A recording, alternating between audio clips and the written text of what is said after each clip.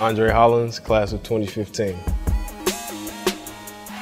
What it means for me to be a former Gopher is just pride. I have a lot of pride in going here and what we accomplished as a team and as I accomplished individually. You know, I'm always very proud.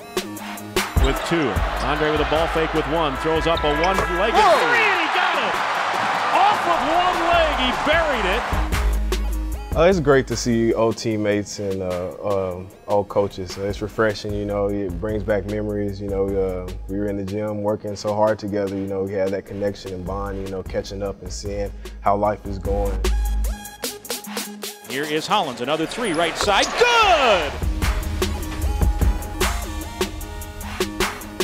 Well, what I don't miss about Minnesota is the cold. I did not miss that one bit, but I love the summer times. The first time I've been on the lake and boating and tubing was here, my first summer here, so I miss that a lot, and I love coming back and doing that and, you know, seeing good friends, and, you know, the cities is awesome.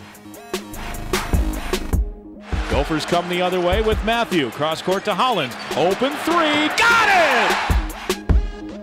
It's awesome hanging with Austin because we're both professional basketball players and we have the same goals, same mindset in mind. You know, he's one of my very close friends. We actually were an hour and 15 away. I was in Belgium and he was in France, and we frequented each other quite a bit. So, you know, we were in this journey together.